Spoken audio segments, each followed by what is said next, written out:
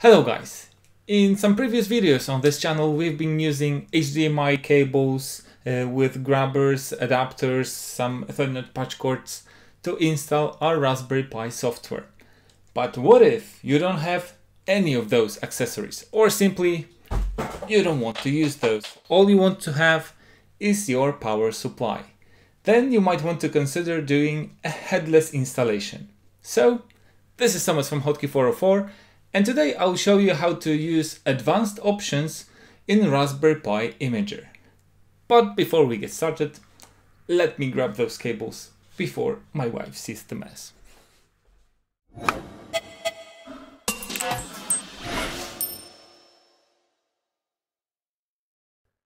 First, let's use our Raspberry Pi Imager on Windows.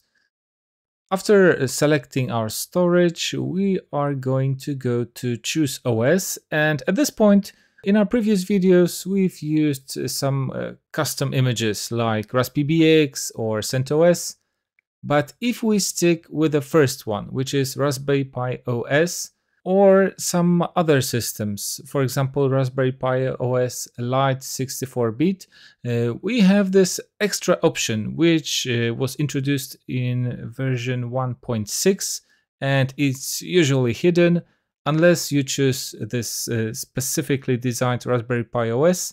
Then it just appears. If you want to try these advanced options on some other operating systems, you'll see that the option disappears, but with Ctrl+Shift+X, you can just open those options. So going back to our system, and after selecting Raspberry Pi OS Lite 64-bit, let's check what are some of the options that we can use. Maybe as you're watching the video, some of the options have been slightly changed, but you'll get the general idea. As you see, you can set your host name. You can use SSH, which is, I think, really important. And then you have two options. You can use password authentication and set username and password. I'm going to change username to Hotkey404 and set my password. But instead of using your password, you can allow public key authentication only. And here, if you have PuTTyGen and you have created your SSH key, you can import the key, and then you'll be able to log in, I think, in a more secure way using a passwordless authentication. Since we have that, we can configure our wireless LAN, and I'm going to type my session ID. Unfortunately, there's no way to discover it. You have to enter it manually. Then I'm going to type the password for my Wi-Fi and change the country. Lastly, you can set some localization options like time zone, keyboard, ejecting media, playing sound, or sending telemetry. But going back to the very beginning, you have this option to select those settings for just this session, or to remember those settings every time you open the application, which I think is very important if you decide to write more than one device. So having 1, 2, 3, 5, or dozens of devices, I think having those settings remembered is quite useful. So having that, let's just write our card. After it finishes, I will just remove the SD card, insert into Raspberry Pi, and plug in the power supply. Then, while it's booting up, I'm going to open my router and then check the DHCP list to find my device.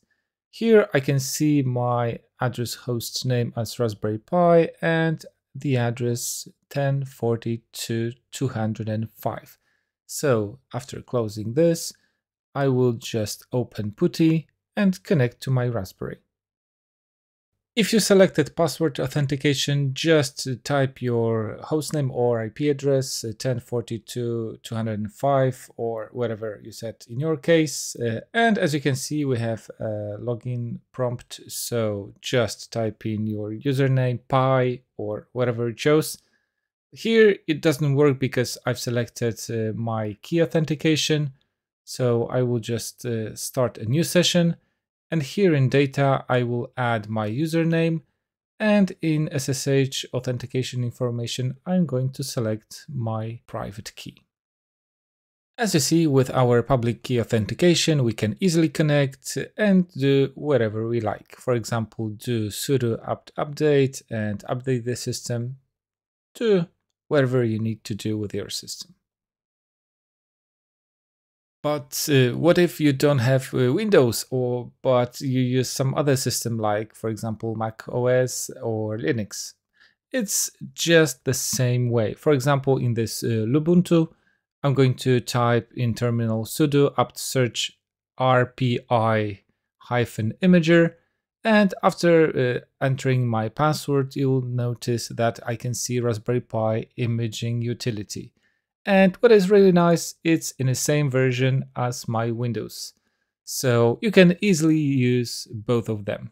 So to install, I'm going to use sudo apt install rpi-imager, and that's it.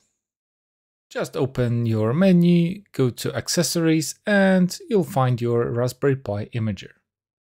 So that's it for today. I hope you enjoyed the video. As usual, you can find these materials on our website in the blog section. So have a great day and see you in the next one.